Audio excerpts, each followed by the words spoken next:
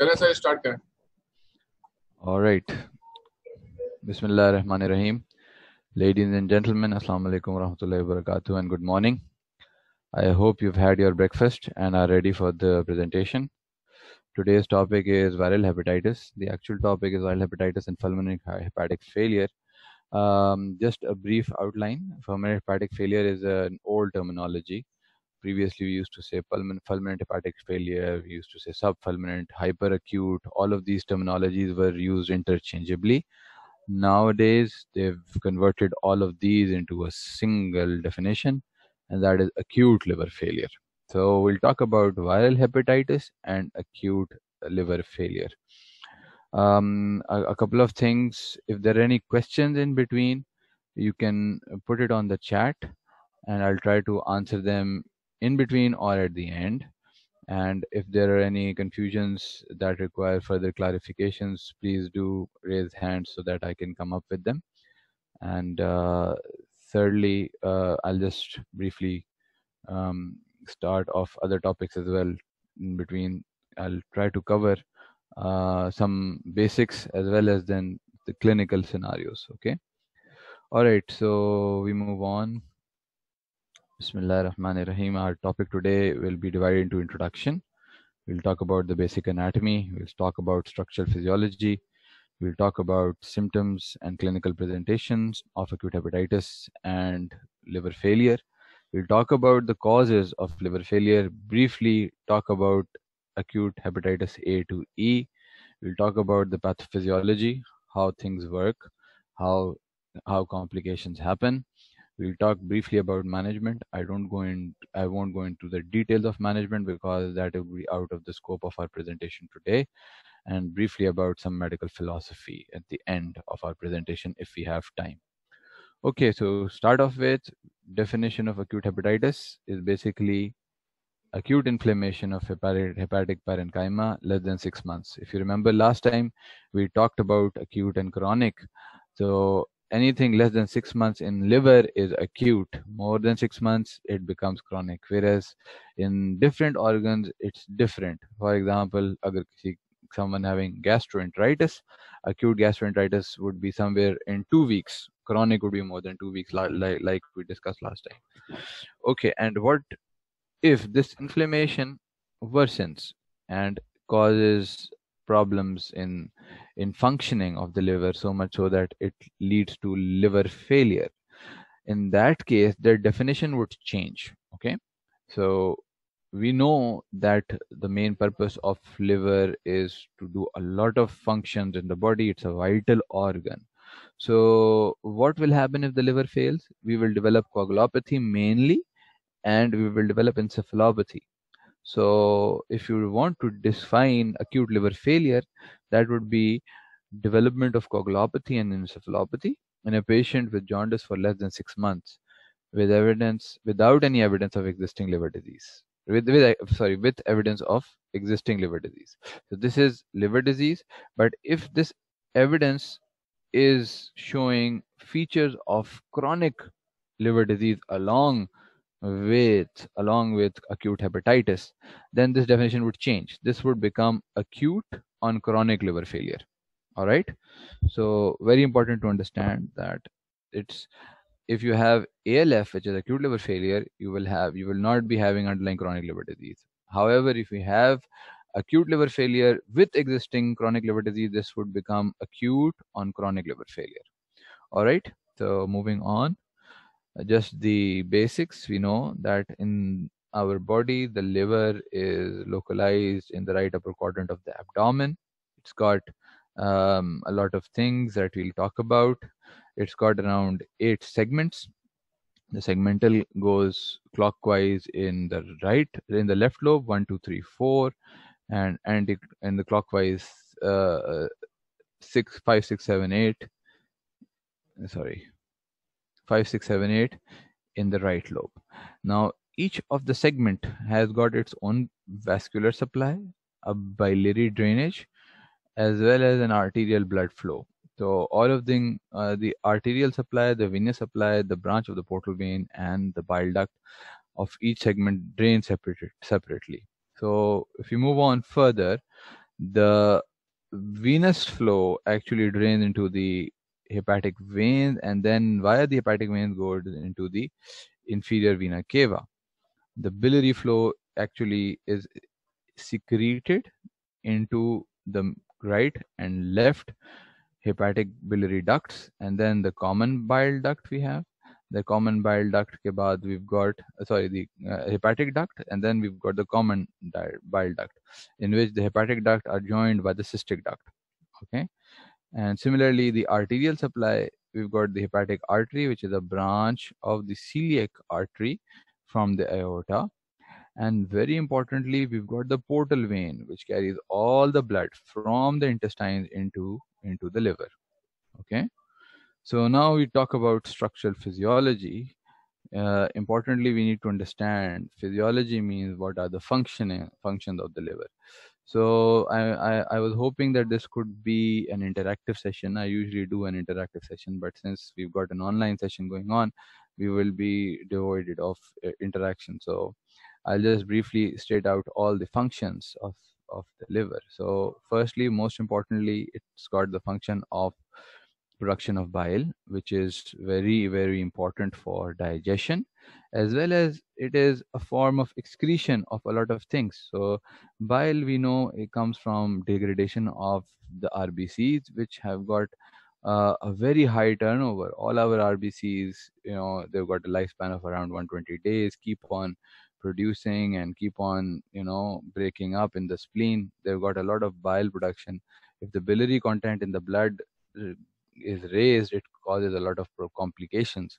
So the body needs to get this bile out of the body.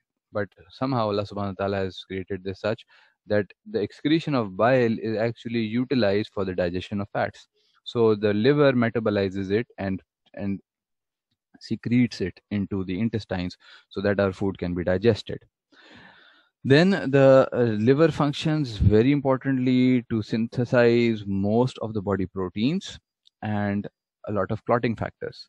So liver is the chemical factory of the body. What it does is it will synthesize all the proteins and it will label it with receptors. And all those proteins, when they will be synthesized, they will have receptive targeting receptors in the distal end organs. For example, if the muscle needs myosins, the myosin itself requires a lot of building blocks. So that building blocks are to be transported to the muscle, and those building blocks of proteins are synthesized in the liver. So what the liver would do is liver would synthesize all those, and then it would label them with receptors that will have target receiving receptors in the muscles, and then that liver would simply produce it and secrete it in the blood, and those proteins will keep on circulating in the blood wherever it finds those target molecules. For example, when it goes through the muscles, it will get attached over there, it will be engulfed, and then it will be incorporated into all of the proteins that are required in the muscle. So similarly, all the proteins in the body would simply circulate, and they would most proteins would be actually formed in the liver. It also forms clotting factors. We know that the blood needs to maintain a very specific viscosity so that neither it causes clots in our body nor it bleeds from every side. So that clotting has to be maintained by a very complex mechanism, that a very, very complex mechanism that requires a lot of clotting factors. Okay, and we know that there are a number of clotting factors and activating proteins that help our blood to get clot wherever it comes out of the vessel. There's the intrinsic pathway, and then there is the extrinsic pathway. I won't go into details of those pathways, but all the clotting factors are synthesized in the liver. Then we've talked about packaging and processing of nutrients. Very, very important. All of the nutrients that we eat are basically converted into carbohydrates, fats, and proteins. And all of these carbohydrate, fats, and proteins are absorbed. Somehow the fats are bypassed through the liver, and they are digested directly into the chyle ducts.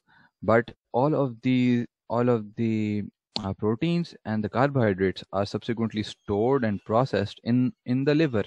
We know that liver is the first storage site of glucose in the form of glycogen, and we've got a lot of proteins that are somehow that they are converted into amino acids, and those amino acids are subsequently utilized to form proteins. Okay. The fats actually, when they bypass the liver, go into the systemic circulation, they come back to the liver. The liver takes up all those fats and then converts them into different forms of fats like chylomicrons, VLDLs. So fat metabolism again is not the purpose of my presentation today, but it's very important for you to understand that packaging and processing of all the nutrients happen in the liver. Then subsequently, the liver forms a lot of hormones. That hormones are required to for the gut motility, for absorption, like absorption of iron, like absorption of certain other micronutrients.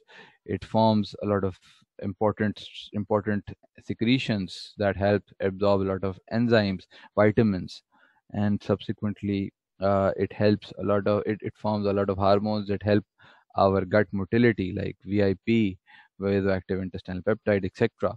So a lot of our digestion and a lot of our gut motility is actually related to the liver function.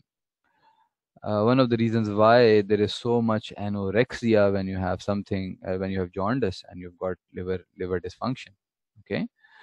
Then the one of the main function is detoxification of a lot of toxins. We eat a lot of toxin, a lot of chemicals. We don't even realize कि हम लोग क्या क्या खाते हैं और कितने chemicals खाते हैं. जो चिप्स लेते हैं और ये जो हम लोग क्या कहते हैं फास्ट फूड्स खाते हैं और हम लोग फास्ट फूड के साथ जो केचप्स और हम लोग मेयोनीज ये जो पैक्ड आती हैं ये यूज करते हैं. All of these have got a lot of preservatives, and preservatives are processed foods. These are not natural diets, so they will be toxic to our liver. So what it does is it tends to do a lot of saponification and fat conversion of all those toxins in our liver. Okay. Similarly, a lot of medicines are metabolized in the liver, and detoxification happens in the liver as well. Immune regulation is very important to understand. The gut is full of bacteria, and those bacteria help us in our digestion. So whenever those bacteria in the gut tend to translocate and transmigrate, one of the very close organs that they tend to go by is the liver, because we know that all the blood supply from the gut actually drains into the liver via the portal vein. So all of the bacteria will actually go into the liver. So liver has to have a very strong immune system to help all of this to fight back with the bacteria. And we know that their Kupffer cells, if we look at the liver histology, there are Kupffer cells in the space of DISI that help immune regulation. All right. And then there are so many functions that are yet to be discovered. With time, as science progresses and we evolve our knowledge, we will come to know that there's so many newer things that happen in these organisms, in these organs. Okay. So very important to understand another concept, that the liver has got a dual blood supply. Okay. It's got blood coming in from two areas. One is coming in from the hepatic artery via the aorta and the celiac artery, and that brings the oxygen rich blood into the liver. All right. Then similarly, one of the branch of the superior mesenteric artery and the inferior mesenteric artery take all the blood to the intestines, and from the intestines, the inferior mesenteric vein and the superior mesenteric vein joins the splenic vein and then forms the portal vein. This portal vein actually takes the blood from the gastrointestinal tract to the liver. And this blood is a nutrient rich blood. This is an oxygen depleted, oxygen poor blood, because oxygen has already been absorbed from the gut, but it takes all the nutrients from the gut along with it into the liver. And then we've got the hepatic veins that take the blood away from the liver, and then they enter into the inferior vena cava and take the blood to the IVC. And similarly, in this process, the liver actually secretes out bile, and that bile forms the system of the bile duct, and then that is excreted into the intestines. Okay. Next, we've talked about the bilirubin. Just a few slides. We know that RBCs break down in the spleen. Then that spleen, there is a lot of bilirubin that is formed, which is unconjugated, which is bound to the albumin. It takes that to the liver. The liver conjugates that bilirubin, and then subsequently from that bilirubin, the bile is formed, and that is excreted down into the gut. Okay, this bile has got a lot of functions, and then the part of the bile that is urobilinogen is soluble in water, and then it is absorbed in the blood back and excreted via the kidneys. Okay, so the stercobilinogen is actually secreted in the feces. That gives it the yellow color. So if we see more closely, how does a liver lobule look like? The liver lobule is basically the functional unit of the liver. Like we have the nephron in the kidneys, the neurons in the brain. Similarly, the liver lobule has a lot of hepatocytes, but they're arranged in a structure which is called the hepatic lobule.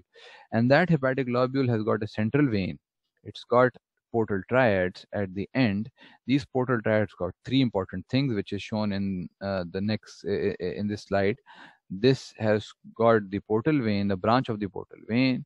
They've got the branch of the hepatic of the bile duct, and they've got a branch of the hepatic artery. So blood from the hepatic artery would follow this path into the central vein. In between, it's got a lot of hepatocytes that will help metabolize all of that blood. The bile flow is actually away from the central vein, and it will go towards the portal tract, and that will be excreted into the bile duct. And we've got the portal vein over here, which will bring the nutrient rich blood to the liver, and that also will flow from the periphery to the center. The central vein will actually form a cohesion between they'll join together with each lobule to form then subsequently a branch of the hepatic vein. The blood will go from the the end, the corner, into the center, and then it will go from the center into the central vein. Central vein will drain out into the hepatic veins and then go into the central circulation. All right. So this was the basic functioning of liver, which we need to understand, because if we need to understand the clinical presentation, we must know the structural physiology.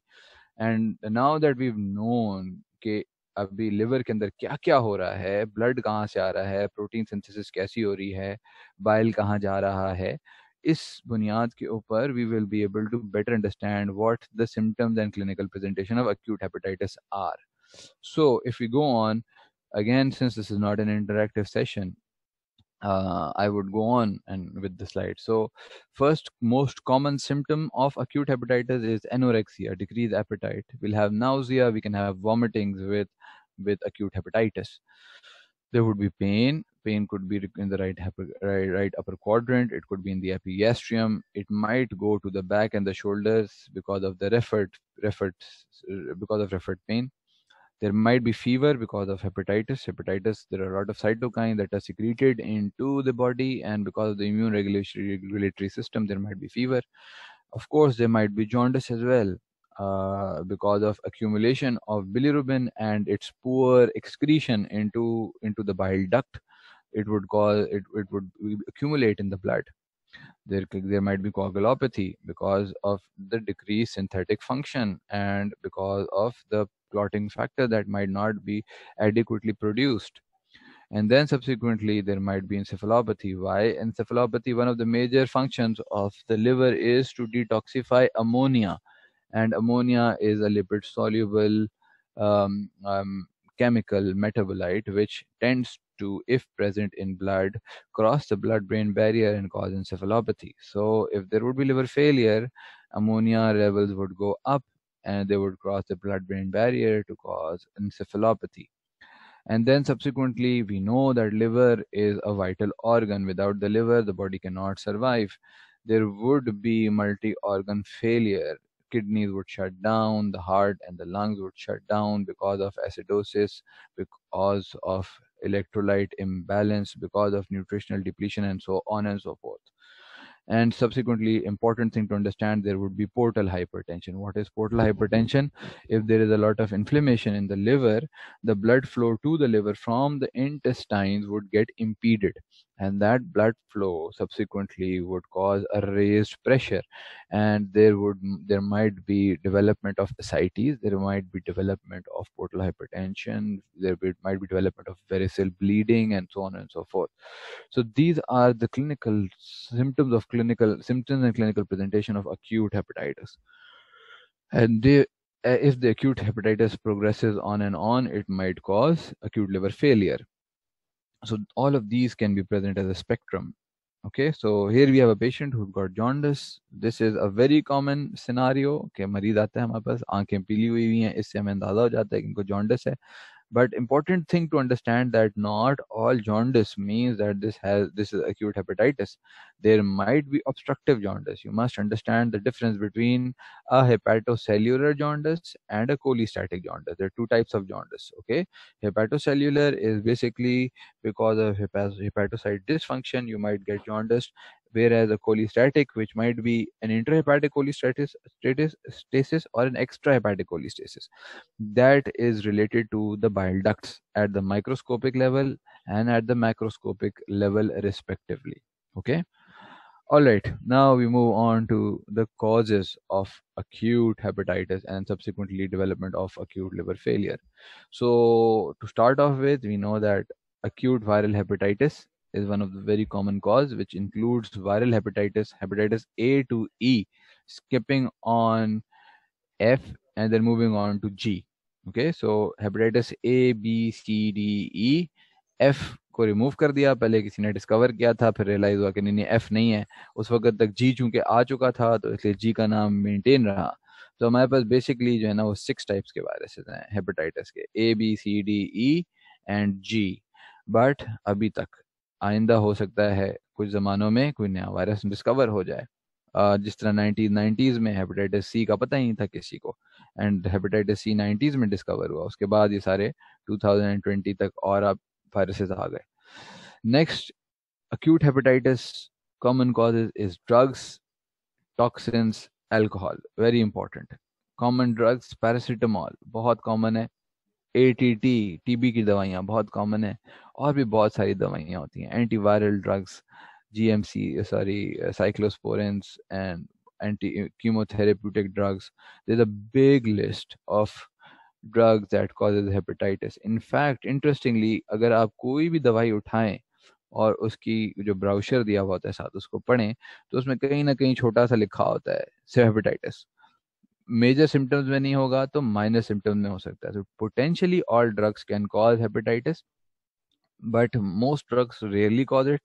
But some drugs are known and pathognomic to cause hepatitis, जिनके लिए आपको पता होना चाहिए.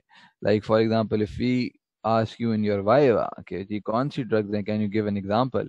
So common drugs में आपने paracetamol का हमें ज़रूर बताना है, टीबी की दवाइयों का हमें ज़रूर बताना है, इसके अलावा कीमोथेरेप्यूटिक्स दवाइयों का ज़रूर हमें बताना है. ये तीन जो है ना कॉमन हमें पता होनी चाहिए. Alcohol is known to cause hepatitis. We don't see it much in Pakistan, but slowly and gradually now we are starting to see it as well. But in the West, this is a common scenario, common problem. People presenting with acute hepatitis due to alcohol intoxication and alcohol overdose. Then causes might be ischemia. There would be in patients who develop hypercoagulable state due to whatsoever reason, and their hepatic artery gets clotted off, and blood supply to the liver is impeded. So that will cause acute hepatitis as well. This is ischemic hepatitis. Then subsequently, other diseases are rare to cause acute hepatitis. Acute hepatitis, Wilson's disease is one of the common thing that can present with acute hepatitis. Sorry, a rare thing. It's not a common thing.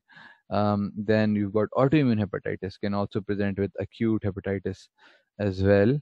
And we've got pregnancy-related acute fatty liver of pregnancy. Remember, in pregnancy, patients who develop acute liver failure, you must rule acute fatty liver of pregnancy. Iski treatment is just deliver the baby, save the mommy.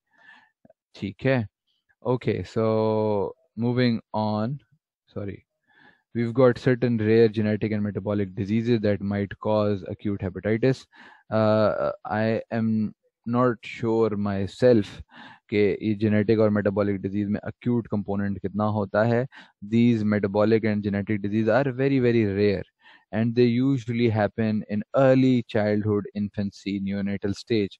So we don't have a lot of research on that कि ये genetic में acute hepatitis कैसे हो जाता है. ठीक है, but mainly due to accumulation of a lot of metabolites that are unable to metabolize due to liver failure. The liver actually gets hepatitis and then failure. All right, moving on. The lastly is undetermined.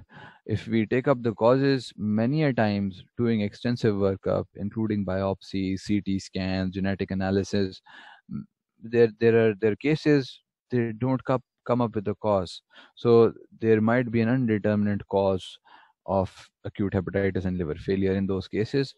It doesn't mean कि हमें अभी जो है ना इसका cause idiopathic है, इसका undetermined है. इसका मतलब ये है कि अभी तक हमें पता नहीं चला है क्या है इसका cause. हो सकता है in the future, maybe when you guys become hepatologists, then ये चीज़ें नई new define हो जाएं.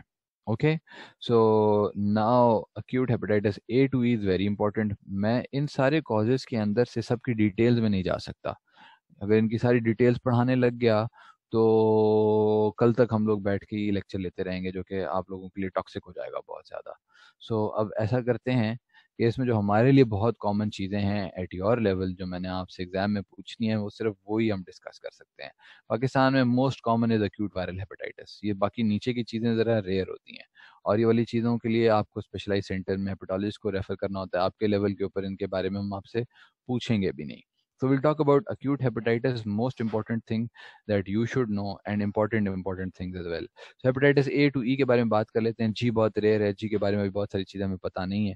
तो let's start off with ये वाली स्लाइड बहुत ज़्यादा इंपॉर्टेंट है. आप लोग इसको गौर से देखें, इसमें से हम एग्जाम में आपसे कुछ ना कुछ ज़रूर पूछेंगे. ठीक है, लेकिन मैं आपको ब्रीफली इस स्लाइड को एक्सप्लेन करना आसान करके सिखा देता हूँ. ठीक, तो याद रखिएगा ये जो दो कोनों पे हमारे पास हेपेटाइटिस ए और ई है. ठीक है, ए इस तरफ है और ई इस तरफ है. इनके ऊपर फोकस करते हैं. बीच में थोड़ी देर आप जो है ना अपने ये वाले एरिया को ब्लैंक कर दें थोड़ी देर के लिए. सो ए को देख लेते हैं. ए और ई दोनों जो है ना, इनका root of transmission is फीको oral. So contaminated food, contaminated water and bad hygiene से हेपेटाइटिस ए और ई फैलता है. बाहर के लोग जो ज़्यादा खाना खाते हैं, रोडो साइड पे खाना खाते हैं, अगर कभी पता चल जाए लोग खाना हमें कैसे खिलाते हैं, तो आप लोग कभी खाना खाएं ही ना. सेम वाटर के अंदर वो ही बर्तन धुल रहा होता है और उसी को जो है ना वो गंदे कपड़े से पोंछ के उसी के अंदर अगला खाना दे देते हैं. So very common causes of hepatitis A and E फीको oral. Chronic infection होती है कि नहीं होती? इन दोनों में नहीं होती. ई में बहुत रेयर है, हजारों में किसी एक आध को हो सकती है, लेकिन generalization के point of view से A would also resolve acutely, it won't go on to chronic, and E would also resolve acutely, won't go on to chronic. Prevention क्या हमारे पास मुमकिन है? इसके लिए हमारे पास वैक्सीन है. इसकी भी वैक्सीन आती जाती रहती है, लेकिन ये भी वायरस का तो वही प्रॉब्लम है कि एंटीजन बहुत जल्दी चेंज होते हैं, तो वैक्सीन जो है ना इतनी फायदेमंद नहीं रहती. लेकिन प्रिवेंशन दोनों की ये है कि आप साफ सुथरा खाना खाएं और जो है ना वो अपने हाथों को साफ साफ रखें. ठीक है, आजकल तो वैसे ही हाथों को साफ रखने की आदत लोगों की बहुत ज़्यादा हो गई है. तो खैर, ये ए और ई की बेसिक्स हैं कि ट्रांसमिशन कैसे होती है, प्रिवेंट कर सकते हैं कि नहीं, क्रॉनिक इन्फेक्शन होती है कि नहीं. Now we move on to be, C and D. जो बीच वाली क्या कहते हैं विंडो है, इसके ऊपर फोकस करते हैं. B, C and D again are blood bond. ये आपको यूजुअली खाने पीने से नहीं लगती. ये ब्लड टू ब्लड ट्रांसमिशन से, सेक्सुअल इंटरकोर्स से, ब्लड ट्रांसफ्यूजन से, या फिर शेयरिंग ऑफ नीडल से ट्रांसमिट होती है. ठीक है, हॉस्पिटल्स के अंदर भी लग जाती है. One of the very common cause, in fact a study that was done found that in the interior of Sindh there was a huge prevalence as compared to the rest of the Pakistan. So उसको जब further stratify किया गया, further studies की गई, तो पता चला वहाँ पे जो है ना वो जितने भी जीपीज हैं वो सिरेंजेस रीयूज करते हैं. उनको बॉयल करने का जो है ना उनका एक रिवाज है कि सिरेंज एक बंदे को यूज़ की और साइड में रख दी, दूसरे बंदे को यूज़ की, साइड में रख दी. दिन की 10 सिरेंजेस इस्तेमाल हुई और इंजेक्शन तो हर किसी को लगता था, और उनको बस एंड में धो के बॉयल करके अगले दिन वापस जो है ना ला के रख दिया. और उसी सिरिंज से अगले मरीजों को भी लगना शुरू हो गई। तो बॉइलिंग करने से तो वायरस ख़त्म नहीं होता। तो अगेन, तो ब्लड और ब्लड डेरिवेटिव्स बॉडी फ्लूइड से ये इन्फेक्शन ट्रांसमिट हो जाता है, and we doctors in the olden era, in the old era, were responsible for the spread of this disease. Sorry. अच्छा जी, अगला सवाल इंपॉर्टेंट, क्या BCD क्रॉनिक इन्फेक्शन करता है? Yes, it move on to chronic hepatitis. Acute hepatitis usually B में, सी में, D में, usually नहीं पता चलता मरीजों को, बस थकावट, नकाहत और जिस्म में दर्द होता है अक्यूट इन्फ्लेमेशन में, जो कि इफ़ आई आस्क 100 पीपल किन किन को होता है तो 70% वुड रेज देयर हैंड्स कि हाँ जी थकावट नकाहत तो हमें भी होती है। इसका ये मतलब नहीं है कि इनको हेपेटाइटिस BCD है, इसका ये मतलब है कि these are very non specific symptoms, very difficult to pinpoint exactly कि hepatitis BCD acutely किसको हुआ है. So this subsequently immune system takes over, but it has developed its sanctuary-sites, goes in the hepatocytes and starts living there. Immune system से बचते रहते हैं और hepatocytes के अंदर रहते हैं, वहाँ पे proliferate होते रहते हैं। ठीक है, अच्छा जी, क्या प्रिवेंशन है कि नहीं? बी के लिए हमारे पास वैक्सीन है, बिल्कुल अवेलेबल है। सी के लिए वैक्सीनेशन नहीं है। डी के लिए, चूंकि D is an incomplete virus, D अकेला हेपेटाइटिस नहीं कर सकता, याद रखिएगा, डी इनकम्प्लीट वायरस है। It would require the presence of hepatitis B surface antigen to cause inflammation. So someone who's got hepatitis B that is present in the body, he only will develop, he might develop hepatitis D. Otherwise, he would not contract D. Okay, and if you treat B and if you give immunization to B, then you automatically treat D. All right, is this slide clear? I hope it is clear. Okay, so hepatitis A virus के बारे में quickly बात कर लेते हैं कि incubation period is average 30 days. You can develop jaundice depending on your age group. It can cause fulminant hepatitis हमने बात की। जहाँ जहाँ मैं fulminant आपको दिखाऊं, वो fulminant का मतलब ये है कि acute liver failure। ठीक है, तो acute liver failure इसको हो सकता है, कोलिस्टेटिक हो सकता है, रिलैप्सिंग रेयरली होता है। रिलैप्सिंग का मतलब ये है कि हेपेटाइटिस आया, ठीक हो गया, इम्यून बॉडी ने, इम्यून सिस्टम ने टेक ओवर कर लिया, लेकिन फिर कुछ ना कुछ hepatocytes viruses hepatocyte immune system से बच गए, हेपेटोसाइट्स में रहने लग गए, and then they would recur hepatitis. Okay, so this is the titers as well as the antibodies and IgM levels that would go up. fecal HAV का मतलब ये है कि there is a lot of shedding, इस वक्त active shading हो रही है वायरस की, और उस एक्टिव स्पेस के अंदर हमारा ALT अच्छा खासा, ALT is the marker for hepatocyte injury. Okay, ALT या SGPT, both are used in the same way. So SGPT the test that we use for hepatocyte injury. SGPT बहुत high जाता है, उसके बाद जैसे टोटल IgM और hepatitis A antibodies आना शुरू जाते हैं तो ALT नीचे आना शुरू जाता है। ओके, यूजुअली 3 to 4 months में जो है ना पेशेंट बिल्कुल ठीक हो जाते हैं। जो सिम्टोमेटिक पीरियड होता है वो बहुत छोटा पीरियड होता है, तकरीबन ये वाला पीरियड जो है ना, ये वाला सिम्टोमेटिक पीरियड होता है। Lab diagnosis is getting an HAV-IgM hepatitis A antibody, IgM type. अगर ये पॉजिटिव आता है तो इट मीन्स कि एक्यूट हेपेटाइटिस ए हुआ है। Moving on, hepatitis B quickly. इसका भी इंक्यूबेशन बहुत वेरिएबल है, from anywhere from 1.5 months to 6 months. It can cause clinical illness depending again on the age. In patients who got less than 5 years, उनका immune system इतना अच्छा नहीं है, तो उनकी सिचुएशन के अंदर जो है ना वो जॉन्डिस कम होगा एज कम्पेयर टू जो है ना वो patients who got 5 years plus. और एक इम्पॉर्टेंट चीज़ ये है कि जितना अर्ली वायरस इन्फेक्ट होता है, इम्यून इंजरी एक्चुअली, हम जिस तरह आजकल हम लोग पढ़ेंगे, it happens because of the immunity as well. Liver injury happens because of immunity as well. So immunity कम होगी तो लिवर इंजरी कम होगी। बचपन में जो ट्रांसमिट होता है वायरस, इंजरी कम होती है, लेकिन अनफॉर्चुनेटली वायरस 100% बहुत सारे लोगों के अंदर रिमेन कर जाता है। जैसे जैसे हमारी इम्यूनिटी बेहतर हो जाती है तो उस वक्त इम्यूनिटी की वजह से लिवर डैमेज होता है, लेकिन the immunity tends to take care of the virus as well. So someone who contracts hepatitis B at 5 years of age will have a greater chance of acquiring and remaining with hepatitis B and causing chronic hepatitis as compared to someone who will acquire the virus at 20 years of age. They will have acute hepatitis, jaundice, and pain with transaminitis, but their immune system would actually take care of the virus, and there are greater chances कि ये patient recover हो जाए और virus इसका ख़त्म हो जाए। ठीक है जी। Okay, so again, to make hepatitis B E antigen, hepatitis B surface antigen, E antibody, ये levels हैं at your level. This is not important, but this is a this is a very important slide. Final year में हम लोग अब इसमें से एक सवाल ज़रूर बनाएंगे आप लोगों के लिए। तो ये आपको पता होना चाहिए कि किस लेवल के ऊपर आपने कौन सा टेस्ट कराना है कि वो आपको ये बता सके कि बॉडी इम्यून है, बॉडी को एक्टिव हेपेटाइटिस चल रहा है, बॉडी इनएक्टिव कैरियर फेज के अंदर है, या बॉडी जो है वो क्या कहते हैं इम्यूनो टॉलरेंट फेज के अंदर है। ये 4 फेजेस होते हैं हमारे हेपेटाइटिस बी के, जिसको हमें पता होना चाहिए, and that can be easily been diagnosed by these 4 tests: the total core, the anti-IgM core, hepatitis B surface antibody, surface antigen, and E antigen. All right, okay, so I'll skip these slides because ये वाली आपको शायद इतना अच्छा समझ ना आए। This is an important side as well. ये हमें ये बताती है कि जितनी एज के ऊपर सिम्टम्स कम होते हैं, इन्फेक्शन ज़्यादा होती चली जाती है, और अगर इस एज के ऊपर एक्वायर किया है तो उस सिचुएशन के अंदर क्रॉनिक इन्फेक्शन के चांसेस बहुत ज़्यादा हैं। As you go down, if you acquire in adult life, तो क्रॉनिक इन्फेक्शन के चांसेस कम है, जो which we already talked about. Okay, so moving on to hepatitis C. Hepatitis C is again has got a 6 to 7 weeks of incubation period, and it can cause clinical illness. Usually doesn't cause acute hepatitis, mostly causes chronic hepatitis.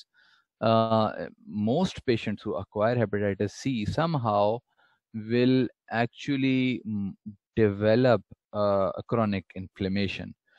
Hepatitis B के अंदर क्या होता है, eight for example your and my your age 25 years के ऊपर अगर hepatitis B हुआ तो 90 से 95% लोग खुद ठीक हो जाएंगे। 5 से 10 लोगों प्रतिशत लोगों के अंदर क्रोनिक इन्फेक्शन होगी। हेपेटाइटिस सी में उल्टा है। ठीक है, अगर हेपेटाइटिस सी अगर आपकी मेरी एज में किसी को लगे 25-35 ईयर्स के दरमियान में, तो 90% लोग जो है ना समझ लें कि क्रॉनिक इन्फ्लेमेशन में चले जाएंगे, क्रॉनिक इन्फेक्शन होगी। सिर्फ 10 to 15% of patients will recover on their own. Okay, antibody response जो है ना, इनका कोई खास पता नहीं चला। याद रखिएगा कि presence of C antibody does not mean कि हेपेटाइटिस सी जो है ना वो क्योर हो गया। जिस तरह हेपेटाइटिस बी के अंदर अगर हेपेटाइटिस बी सरफेस एंटीबॉडी आ जाती है तो उसका मतलब है हेपेटाइटिस बी क्योर हो गया है। हेपेटाइटिस सी के अंदर ऐसा नहीं होता। ठीक है, so if someone who has an anti-hepatitis C antibody that is positive, it means that they've got an exposure to hepatitis C, and it doesn't mean that इनके ब्लड में हेपेटाइटिस सी नहीं हो सकता। So you need to run PCR on these patients. Okay, okay, now hepatitis C, we know that ये मैंने बात आपको सारी बता दी है कि persistent hepatitis होता है as compared to hepatitis B, okay? और ये ग्राफ again tells you कि mild symptoms होते हैं, ALT titers ऊपर नीचे हो रहे होते हैं, you might have normal ALT as well, and HCV बढ़ा हुआ होता है, लेकिन on the other hand liver में inflammation चल रही होती है। तो इसलिए हम लोग इनके हेपेटाइटिस सी के पीसीआर्स करवाते हैं। डेल्टा के बारे में बात कर ली कि इनकम्प्लीट वायरस है, इसको हेपेटाइटिस बी सरफेस एंटीजन का कोर चाहिए होता है। कोर के साथ इसका डेल्टा एंटीजन अंदर जाता है और कोर ही के साथ सेल के अंदर एंट्री लेता है।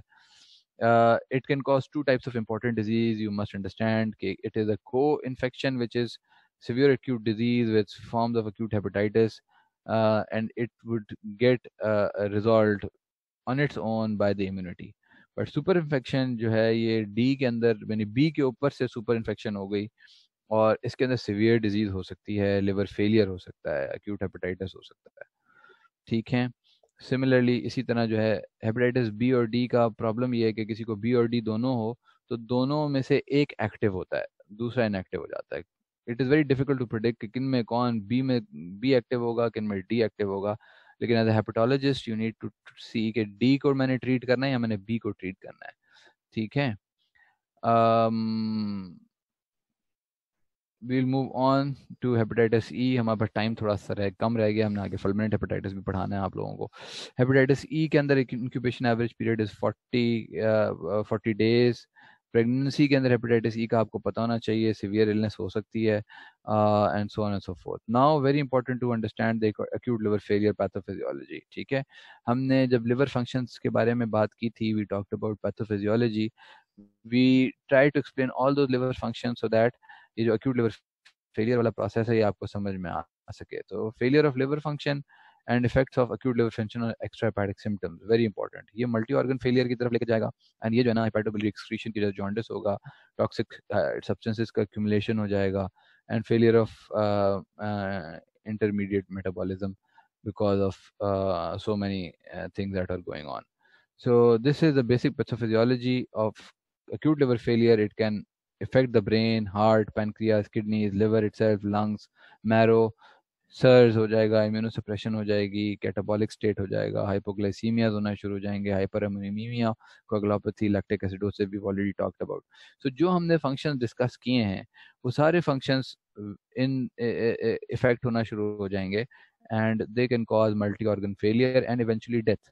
Most common cause of death is intracerebral edema and raised intracerebral pressure. Treatment क्या है इसकी? Treatment जो है ना वो is all supportive, all right? And जो इंपॉर्टेंट चीज़ है मैं अभी आपको नेक्स्ट इसके बारे में बताऊंगा कि when you need to decide कि एक्यूट लिवर फेलियर के अंदर मैंने मरीज का क्या डेफिनेटिव ट्रीटमेंट देनी है. Definitive treatment unfortunately is giving them liver transplantation. Okay, so there score that you need to know, जिसके अंदर हम लोग अंदाजा लगा सकते हैं कि इन मरीजों को कब ट्रांसप्लांट करना है. Another important thing is you need to understand, आपके लेवल के ऊपर ये एग्जाम में आपका ज़रूर आएगा इंशाल्लाह, कि एसिटामाइनोफेन पॉइजनिंग का हमें पता होना चाहिए. ठीक है, acetaminophen is paracetamol. Paracetamol overdose causes liver failure. And how does it cause liver failure? That when there is an overdose, there is a toxic metabolite which is called NAPQI. That NAPQI accumulates in the liver, causes liver damage. If you are able to deplete this NAPQI, then the liver damage decreases. Uske liye we give them N-acetylcysteine, which helps the glutathione conversion. Glutathione is a substrate for metabolism, and then that glutathione, when it becomes available, it helps NAPQI being converted into cysteine and mercaptopuric acid conjugates, which are less toxic. Alright, so acetaminophen के अंदर toxicity NAPQI होती है और N-acetylcysteine इसके अंदर antidote है, helps by repleting the glutathione. Alright, this is going to be asked in the exam some point. Okay, moving on to the next thing is management of acute liver failure. It should be done in the ICU. It's a conservative management till hepatic regeneration happens. You need to give them cardiopulmonary support, nutritional support. You need to decrease the intracranial pressure. You can give them lactulose for gut decontamination and bowel transit so that ammonia doesn't accumulate. Infection control with antibiotics, electrolytes correction of coagulopathy if needed. N-acetylcysteine for paracetamol. Treat primary cause of hepatitis. For example, if someone is having acute fatty liver of pregnancy, you need to deliver the baby. Someone who's having acute hepatitis B or D, you need to treat them with interferons, or you need to treat them with antiviral agents. And subsequently liver transplantation. Okay, liver transplantation के लिए Kings college criteria हम follow करते हैं. Paracetamol, non paracetamol का ये आपको सारे features नहीं पता होने चाहिए. ठीक है, ये फाइनल ईयर के लेवल का सवाल है, but at your level you need to know कि जी एक क्राइटेरिया होता है जिसके ऊपर हम लोग डिसाइड करते हैं कि लिवर ट्रांसप्लांट करना है कि नहीं, और उस क्राइटेरिया का नाम किंग्स कॉलेज क्राइटेरिया होता है. Alright, if there are any questions, I'll be more than happy to take the questions. You can put the question on the group. I'll try to answer them.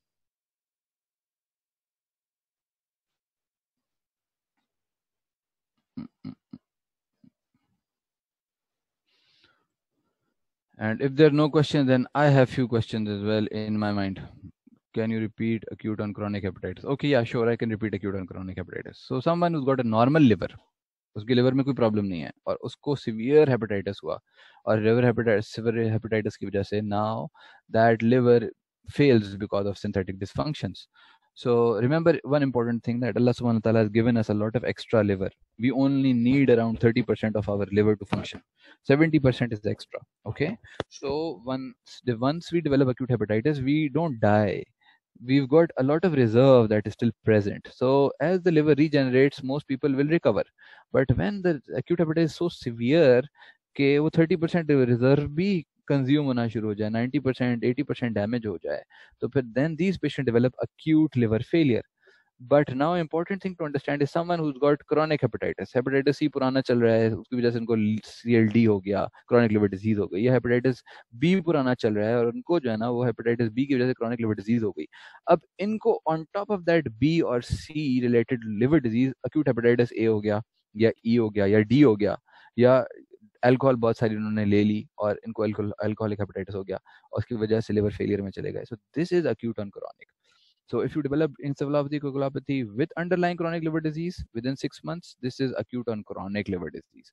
And there is no evidence of chronic liver disease. This is acute hepatitis, acute liver failure. All right. Why does liver failure raise intracranial pressure? Very good question. Uh, the scientists are still trying to answer this question. What is the best answer? I don't know, but it is because of accumulation of a lot of metabolites. देखें, जब भी body के अंदर metabolites जमा होंगे, it will cause osmotic load. याद रखिएगा, body follows the law of diffusion and osmosis. ठीक है, across a membrane it will follow osmosis. When the membrane is not there, it will follow diffusion.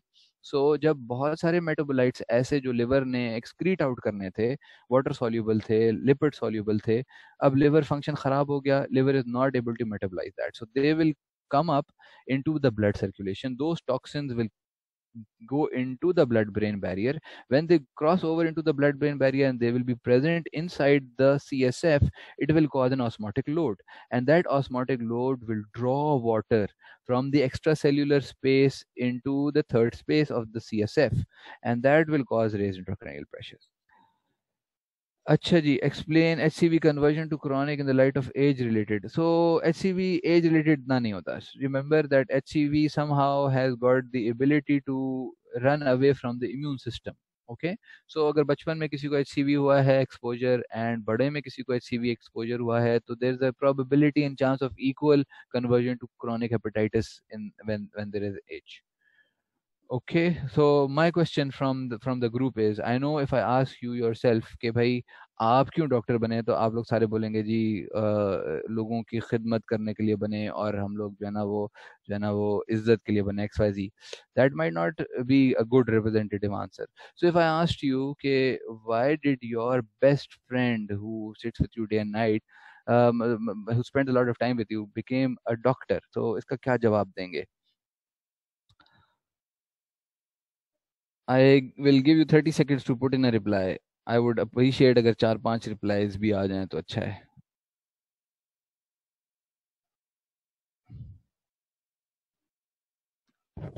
अच्छा जी, जब तक आप लोग जवाब इसका लिख रहे हैं, ये क्वेश्चन आया है कि can you repeat the 3 types of drugs which can cause. Okay, so drug number 1 paracetamol, drug number 2 anti TB drugs, drug number 3 chemotherapeutic drugs. ठीक है, all right, fine. So we've got few answers. A lot of people think कि doctor इसलिए बने हैं क्योंकि doctor में इज्जत बहुत ज़्यादा है, रिस्पेक्ट बहुत ज़्यादा है. डॉक्टर इसलिए बन रहे हैं क्योंकि जो है ना इसमें खिदमत करने का मौका मिलता है. डॉक्टर इसलिए बन रहे हैं कि क्योंकि जो है ना इसमें पैसे बहुत ज़्यादा हैं, extra, so and so fourth. इसलिए बन रहे हैं क्योंकि अम्मी अब्बू ने कहा है. That was an honest answer actually. So remember, our medicine profession is changing. ठीक है, when you'll be 10-20 years down the line and you'll be doctors, you'll realize कि it's not the same जो हमारे वालिदैन समझते थे, जो 10 साल पहले होता था, 15 साल पहले होता था. 15 years ago, 10 years ago हमारे साथ जो है ना वो हम लोग ये सुनते थे कि जी ऊपर अल्लाह मियाँ है, नीचे आप हैं, और when people used to pass away, तो जो ना डॉक्टर्स को कुछ नहीं कहा जाता था, बल्कि उनको थैंक यू कहा जाता था कि जी आपने बहुत ख्याल रखा. On the other hand now days हमें ये सुनने को मिलता है कि जी अल्लाह लॉयर से, पुलिस वालों से और डॉक्टरों से बचाए. और जो है ये भी सुनने को मिलता है कि जी क्या कहते हैं, डॉक्टरों की आए दिन ERs के अंदर और हॉस्पिटल्स के अंदर पिटाइयाँ हो रही हैं. So remember that our profession is a very different profession. Thing that we try to sell off is cure, and cure is something that we do not own. Okay, it's a sacred thing that is gifted to people by a divine authority. All right. So the number of the amount of effort that you will put in to see your patients is directly proportional to the cure that Allah subhanahu wa ta'ala will dispense for a patient. So very important to understand is that you need to make sure that you are sincere to your profession. 10 years down the line when you realize कि जी हमने इतनी मेहनत की और इतने लाख रुपए खर्च किए और जब हम लोग प्रोफेशन में आए हैं तो इसमें तो उतनी जो है ना वो मॉनेटरी बेनिफिट है ही नहीं. So that is the thing that starts to make sure that we malpractice, and malpractice something that हमारे प्रोफेशन को बहुत बदनाम करती है. मैल प्रैक्टिस में क्या होगा, कोई पेशेंट ऊपर वाले पेट के दर्द से आएगा, उसका कहेंगे चलो जी आपका पित्ता निकालना है, you need to get rid of your gall bladder. पेट के मिड में दर्द होगा तो जी वो आपको जो है ना ये वाला ऑपरेशन करना पड़ेगा. नीचे दर्द होगा तो अपेंडिक्स निकालना होगा. इसी तरह एंडोस्कोपीज के अंदर हम लोगों के पास कोई ऊपर के पेट के दर्द के आता है तो अपर जीआई एंडोस्कोपी होती है, नीचे के दर्द के आता है लोअर जीआई एंडोस्कोपी होती है, बीच के दर्द के साथ आता है तो दोनों होती है. So we've somehow lost the trust of the population, and people have somehow have a lot of mistrust in doctors these days. So very important to make sure that you do justice to your profession. It's not going to help you a lot monetarily, and if you choose कि नहीं जी मैं इसलिए इस field में आ रहा हूँ कि मुझे मॉनेटरी बेनिफिट मिलेगा, तो प्लीज़ जो है ना this is not a field for those people who want monetary benefit. ठीक है, there so many other fields जिसके अंदर बहुत सारी मॉनेटरी बेनिफिट्स मिल सकते हैं. एंड इन द एंड हमारा प्रोफेशन जो है ना उसमें there is a lot of effort, there is a lot of things to study day in day out. New research and new technologies coming in which are telling us newer things, so we need to keep updated. And finally we need to practice a lot. हम लोग जब आपके exams लेते हैं ना तो हमें उस वक्त एग्जाम्स में अंदाज़ा होता है कि आप लोग जो है ना उस वक्त एग्जाम्स के अंदर मरीजों के साथ जो आपका इंटरेक्शन होना चाहिए वो नहीं होता, क्योंकि आप लोग ज़्यादा टाइम किताबों के साथ गुजारते हैं. किताबों के साथ गुजारना अच्छी बात है, you need to learn a lot of knowledge from books, but our profession is not just knowledge. It's attitude, skills. It's a combination of science and art and skill. So art and skill comes with practice when you see patients. ठीक है, so spend more time with patients. Try to learn things that are beyond the disease. All right. Okay, ji, thank you very much. If there are any questions, if there are any other questions, you can email them to me or you can give them to the coordinator. ठीक है जी. Assalamu alaikum.